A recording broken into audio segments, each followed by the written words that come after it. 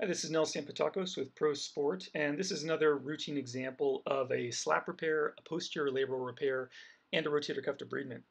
This patient has a posterior shoulder instability, and he has torn the top of his labrum, which we can see there. And I'm just using this little metal probe here to follow the extent of that tear. We can see that it really extends all the way down the entire posterior labrum here, all the way down to around the 6 o'clock position there at the very bottom. And so in addition to that labral tearing there below, we can look at the top of the glenoid here, and we see this flap component. That's related to his slap tear. It's actually a torn piece of the superior labrum that's flipped up there. And here we have a look at what appears to be a partial rotator cuff tear. Now, as we look more closely, we can actually see intact rotator cuff fibers deep to that. What we're really looking at here is primarily a capsular tear. So just to review that briefly, the superior capsule of the shoulder is actually reasonably thick. It's about 5 millimeters.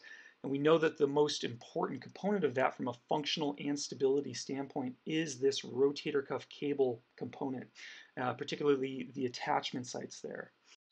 So we're going to begin here by debriding all of the degenerative non-viable tissue. That includes the flap component of the superior labral tear and the degenerative edge here of this capsular tear.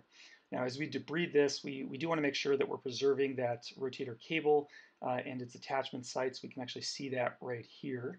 It's nicely preserved. And really what we can identify here is that this capsular tear occurred in the rotator crescent portion of that capsule.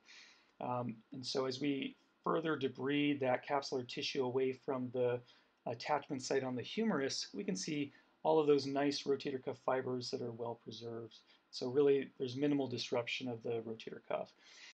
So now we're in the front of the shoulder looking back, and we can see the posterior labral tear there, and with it there is a large flap component. Now that flap tear is not going to heal. It doesn't have a blood supply, and so we're going to want to go ahead and debride that along with any other degenerative tissue that's unlikely to heal well. So we're going to just remove that tissue with a shaver, and then what we're going to do is elevate that labral tissue away from the underlying bone. We need to access that bone, remove all soft tissue that's adherent to it, and then we need to abrade the surface of that bone to stimulate what we call a healing response here. We essentially have to stimulate the bone to heal into the labral tissue once we've repaired it firmly to the socket here. So I'm going to use several devices here. This happens to be a curette, and I'm just going to use these instruments to, like I said, abrade the surface, remove all soft tissue. This is a rasp here that I'm going to scrape against that edge of the bone there. And then here again, I'm using the shaver just to further remove any soft tissue component. So by fully dissecting out the labrum in the area where it's torn, we're going to be able to mobilize that labral tissue in a way that's going to recreate a very nice bumper for us. And that's particularly important in cases of instability where we want to prevent the shoulder from dislocating. Here we are inserting our first anchor. This is down at around the 5 o'clock position, and I've gone ahead and inserted that. This is an anchor made entirely of suture material here, and I'm just using a device here to shuttle the repair stitch of this anchor through the capsule as well as the labrum. And so I'm going to essentially placate that capsule to the labrum there. And I'm just going to pass in this shuttle, which I will retrieve, and that's going to allow me to pull the repair stitch from the anchor through the labrum, through the capsule, and back out the posterior cannula. Once I've done that, I'm going to go ahead and shuttle that repair stitch through the anchor itself, and that's going to allow me to secure the capsule and labrum to the anchor, and to do so using this knotless anchor, so without any prominent knots there. Here we are inserting the second anchor, and I'm just essentially going to repeat this process as I make my way up the back of the shoulder here. So again, I'm just passing in the shuttle. We're going to use that to pull the repair stitch through the capsule and labral tissue, and then we're going to load that through the mechanism of the anchor itself. And once I'm happy with the positioning of that, we'll go ahead and tighten that down, and we can begin to see the robust bumper that we're able to recreate here. And again, that's going to do a very nice job of keeping the humeral head, or the ball of the shoulder, well centered on the socket. So this is the third anchor going in, and I'm just now securing that down to the bone as well. So I'll just cut that stitch from the third anchor, and we'll get ready to place our fourth anchor here. And using the same exact technique, we will just pass a shuttle through the capsule and labral tissue. I'll retrieve that at the front of the shoulder with a grasper. We'll use that to pass the repair stitch around the labrum and capsule, and then we load that into the anchor and secure it.